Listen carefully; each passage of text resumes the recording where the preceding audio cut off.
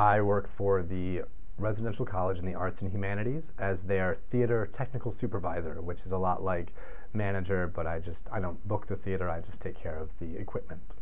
I've been with the university since 2004, August of 2004, because that's when I started here as an undergrad.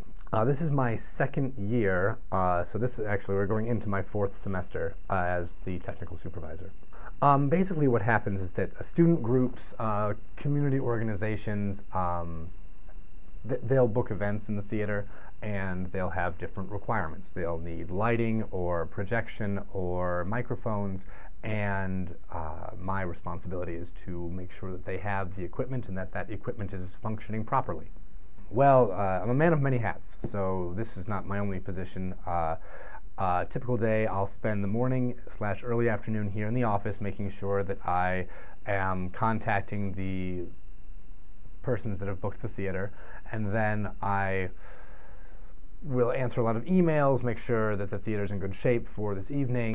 It's a lot of hurry up and wait in theater, so you know, my day in the office is a lot of the wait part, and then I just sort of prep for the hurry up part in the evening. The best part about working here is definitely the people and the exposure to the different events that come to the theater. Billy Bell from So You Think You Can Dance is going to be working with RCAH this semester, so that's exciting. You just meet all sorts of wonderful, interesting people that come through. When I was working my first theater job, like in high school, I met, the Whose Line Is It Anyway guys and the Mythbusters.